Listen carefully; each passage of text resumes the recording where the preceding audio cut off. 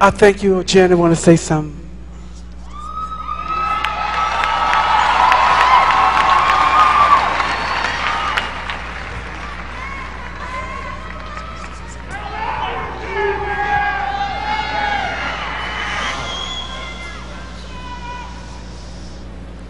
I just wanted to say, speak up, sweetheart, speak up. Get close. Ever since I was born,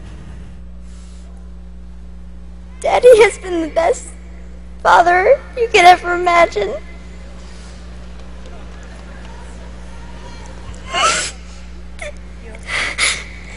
And I just wanted to say I love him so much.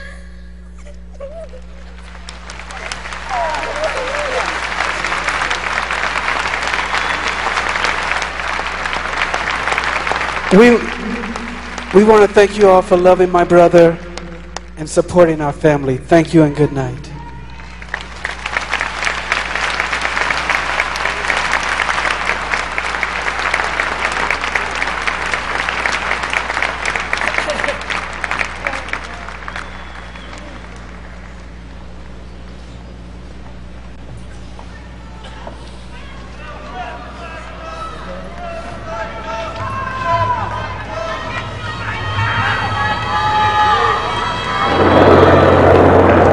So we had the musical tributes, and then right at the end there we had extremely emotional tributes paid by Michael Jackson's family members, his brothers, members of the Jackson 5 group, and right at the end there, tears from his daughter, Paris Catherine, who was immediately hugged by his sister Janet Jackson. We've had tributes from close friends as well, including Berry Gordy, the founder of Motown Records, who described Michael Jackson as like a son.